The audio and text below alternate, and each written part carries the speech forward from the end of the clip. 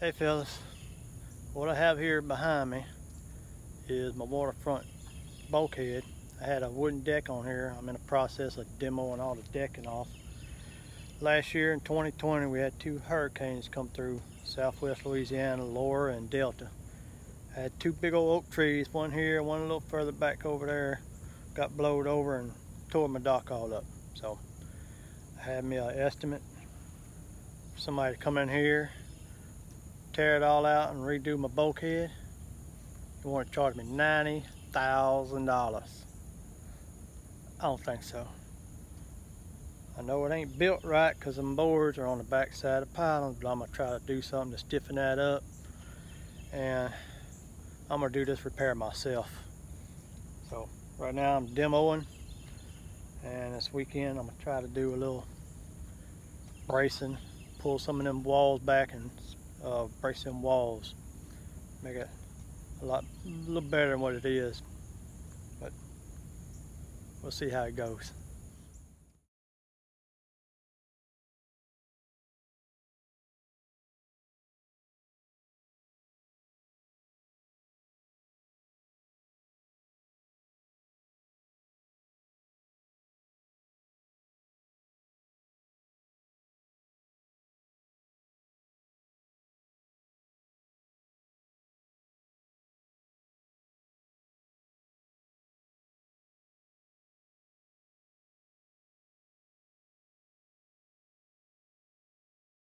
Hey, slow and easy.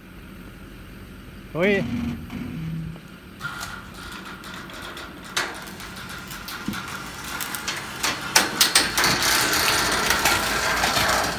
Oh!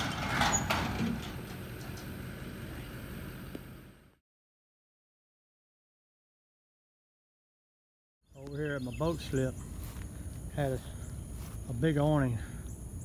It was 15 feet tall, had big light poles, aluminum light poles holding it. That's left of one of them. Got one down in the dock over there. One down in here I had to cut off. Here, it was bent over. Bent my pole on my boat lift. Gotta repair that. One on this corner here pulled up my dock. When I was tearing it down, I had to drag it with my truck. I'll show y'all some pictures of that. There's another one. So,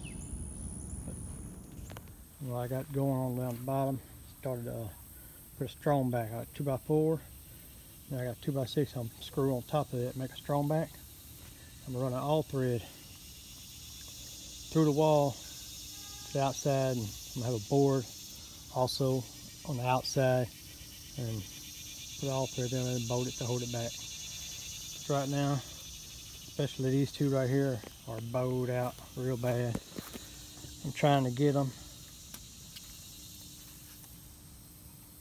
to not fall into the water.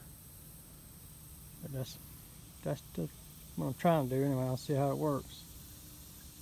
I don't know if I can pull it back or just keep it from blowing out. All right, I got my strong back in. I got my 2x4 underneath, and I put me a 2x6 on top. Put a screw about every 6 inches all the way down to that end. And I'm putting in my all threads right now. All threads go through, and on this other side, I got 2x4 in there. The excess, I'm gonna cut them off. So put them in, see how it does. Pull that ball in some.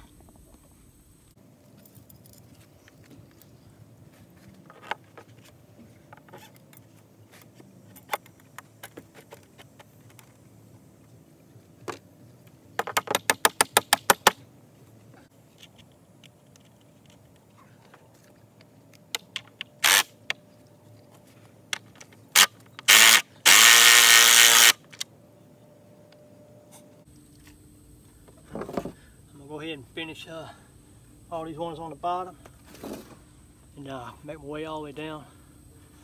Then I'll I'm gonna put another strong back on top, catch this top wall, and tie the poles back.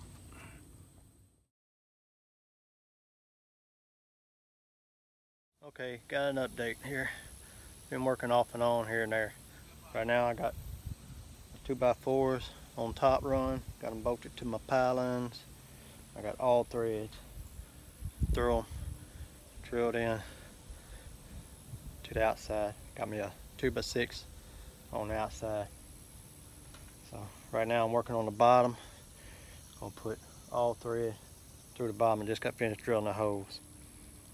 Now I'm gonna put a 2x4 on the outside. I got my strong backs all in, almost. Oh yeah, I got them all in. Small thread down at that end, not in. Got all thread going through the existing wall that was there before. Got a bore put on the outside. Here I had to redo my cable, my tie backs. There and one over there. Put them back. I started down here, put my metal on. And then I'll come back and I'll backfill the dirt here, redo my board here and then inject it out. That's where I'm at right now. Put metal all down there. Get that done and I'll be ready to backfill. Okay, putting on these clamps for these tie backs. Doing these tie backs, you got a saddle and a U-boat. Make sure you put the saddle on your main line. Then put your U-boat on your little tag line on the other side. They always call that don't saddle a dead horse. So that's one way to remember it. Put your saddle on your live lines coming from your pull. U-boat on your tag line. On the end on it. Put it on there and tighten it up.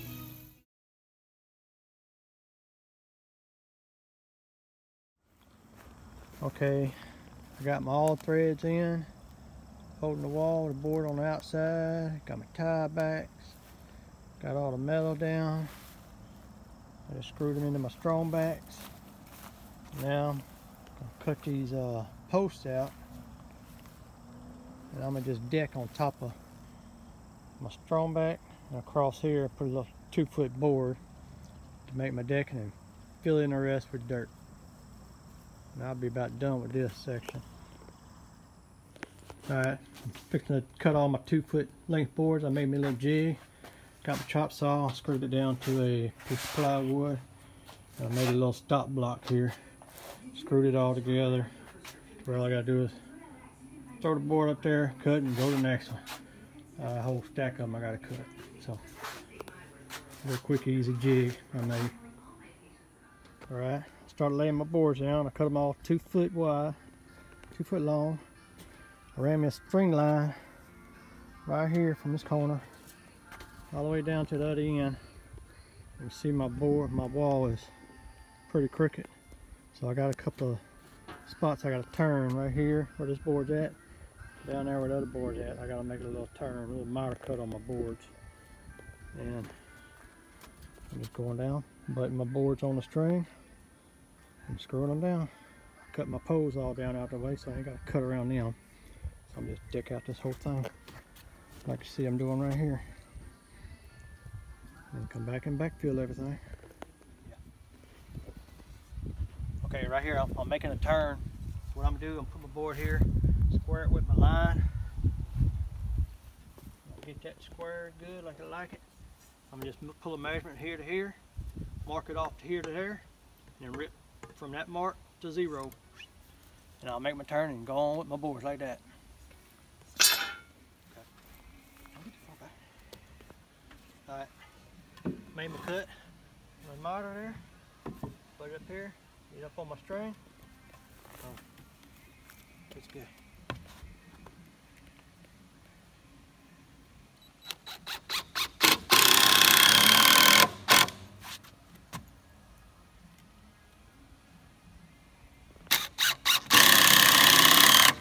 Alright, there it is.